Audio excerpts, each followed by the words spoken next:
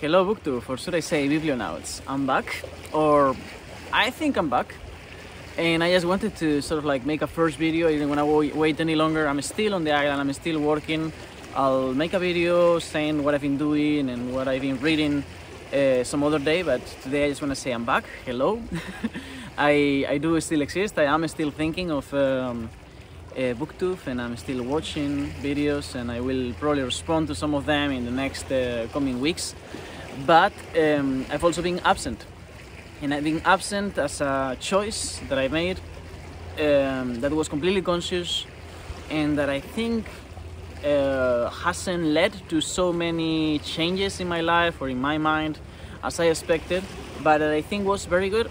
I had a very interesting summer, a very different summer. I had spent quite a few, not quite a few, but like a couple of years on Booktube, and also constantly reading every day for multiple hours, or almost every day for multiple hours, or studying if I was not reading in the more leisurely sense.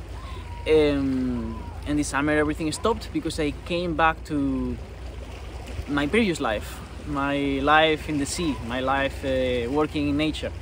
Again, I will talk more about that in some other video.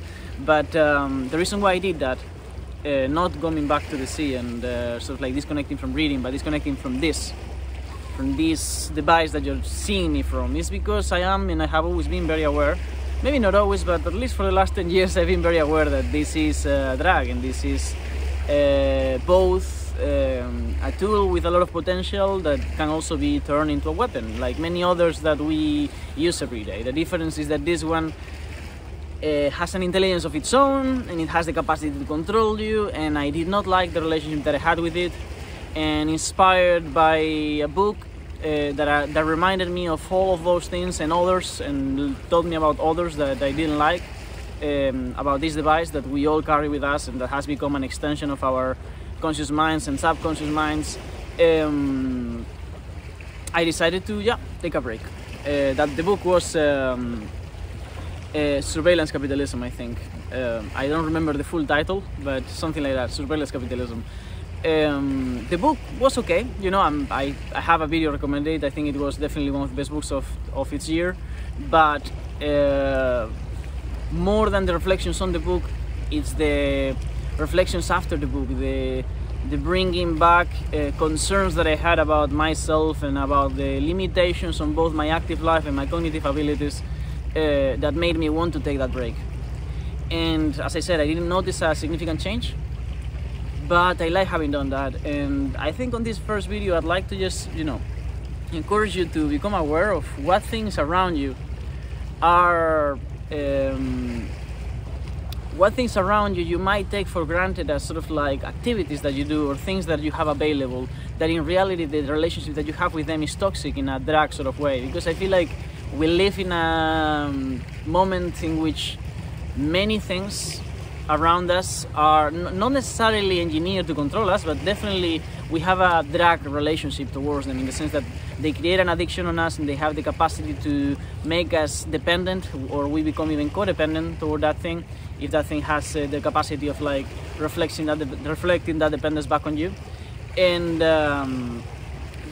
they modify our days, and sometimes the way in which these things change how we go about our day or about our lives is positive. And in the case of Booktube, I have come to the conclusion, after spending some time without actively participating in this community, that it is positive for me to be here and to be making these videos. Otherwise I would not be back, although I'm coming back in a different way, but I'll also talk about that in some other time. But some other times it's not positive, and the only way to know that is to experiment, to take things away and put them back, to sometimes get to know yourself more empirically, because it's very easy, and this happened to me before, because I'm very self-confident. I trust myself a lot, sometimes a little bit too much. I've actually been close to death quite a few times in my life, because I tend to overestimate my capabilities. And because of that, it's very easy to say, nah, of course I can do this, and then you can lay back in the comfort of that claim and never actually prove it.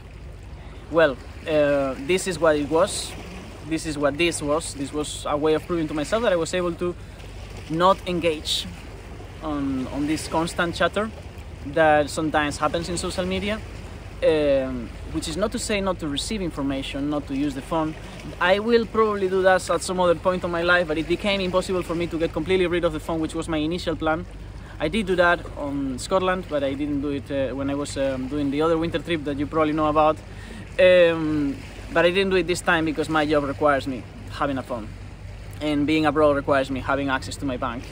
And that's where the codependence sometimes can become positive, right?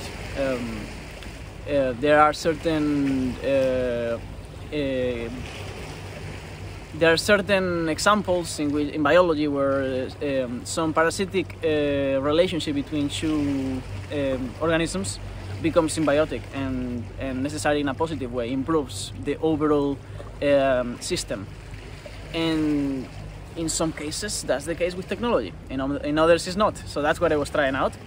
Yeah, and I don't know, I'm probably not so used to speaking to the camera anymore, but I hope I made sense on this video.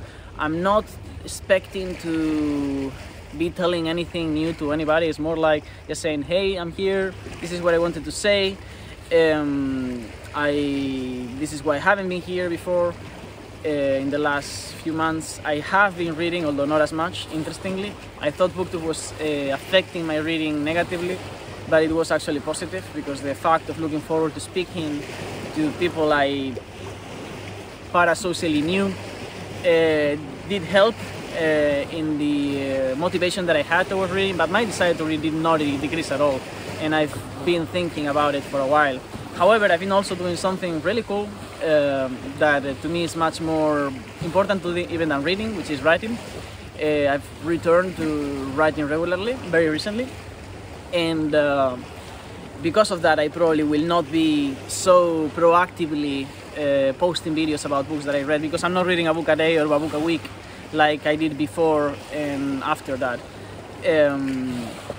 But I'll be around. I'll make videos here and there, maybe on a more... yeah, let's talk about that in a different video. This is all I wanted to say so far. I am changing some things in the way I relate to this platform, and those will probably appear organically as I go about my day and as I move forward in the next months. I will be changing location quite a few times, as it's already become constant. That's the only that's the way in which you can find some stability in this channel, is in the fact that there is never a stable background or anything like that. But yeah, I feel like I'm rambling now, which is it's a very familiar feeling when it comes to me talking to a camera. Now that's how you know I am actually back. So yeah, I'll make another video very soon.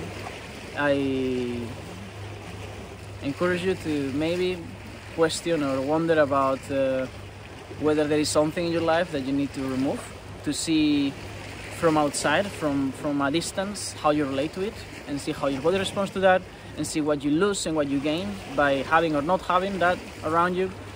And yeah, I definitely, just to conclude, I definitely would not trust myself to know the limits of what I can or cannot do. It's good sometimes to test if that is true, and it's good sometimes to also not, just like it's not good to avoid responsibility. I don't feel like in BookTube, in this community specifically, I don't feel like there's a lot of people who just takes the more common route of self-compassion, like toxic self-compassion, or just blaming others of our own decisions whenever those decisions lead you to like not reading enough or not doing whatever it is that you're not doing, or starting that project, not writing the thing that you want to write. I think that is a lot more common in this particular community to rely too much on self-control, when self-control might have been the thing to rely on in the past, when you have an open front of things that were hostile to to the life that you wanted to live or to the things that you wanted to do, and you could always respond to that front with your own self-assertion of the inclinations of your will. But right now we don't live in a world where we only have one open front. We are surrounded by very different fronts, and each of them is claiming our attention and ready to distract us. And the way that drugs work is that you don't become addicted to drugs because you take them when you are feeling... by the way, when I say drugs, it's not because I'm addicted to any drug other than technology, which is the one that I was testing in this case. But yeah, they are there, and it's in the moment where you don't expect it, when you lower your guard, that suddenly you find yourself relating to that in a way you didn't want. So self-knowledge is a lot more important, I think, in this case. To know how far can your determination or your will go, how far can you move in one direction before you lose the wheel, before you lose control of the wheel. You are not always at the wheel. We are not always conscious throughout our whole day. Many of the things that we do in our day are on autopilot, and of course we want to aim to be present throughout our lives, but the truth is we can't, especially if we are not very accommodated or very privileged. Many times we are doing 10 things at the same time, and it's very easy among those 10 things that there might be 2 or 3 that just sneak in, because that's the job of many people's AI in the world right now that are completely focused on sneaking into your day and taking hours and taking time from you and taking money. After all, that's what it's all about. So yeah, first know what you can and cannot do. First know what you need and what you don't need, and what you want and what you don't want. And then you can apply self-control around that.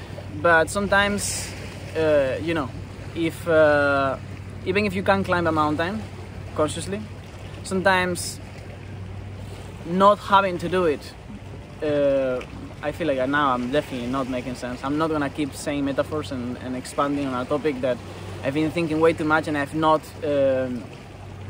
scripted anything about. So I'm just gonna leave you here with that unfinished sentence.